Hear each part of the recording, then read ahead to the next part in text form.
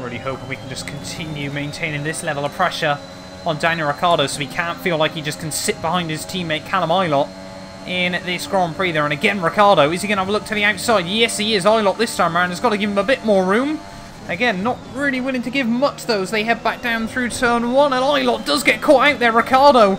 Oh no, Ricciardo having none of that. The grip levels to start falling away soon. How on earth we've all come out of that unscathed? I'm not really sure there as Ricciardo pulls off a power move on his teammate. We're going to have a look around the outside of Ilott, down in towards Tosa as well there. Just around the outside we go. Can we get the power down on the exit? Yes, we can. It's going to be a drag race up the hill though, between ourselves and Callum Ilott as we head up in towards the next corner. Around the outside we go, using a little bit of curbing on the exit. It's not done yet.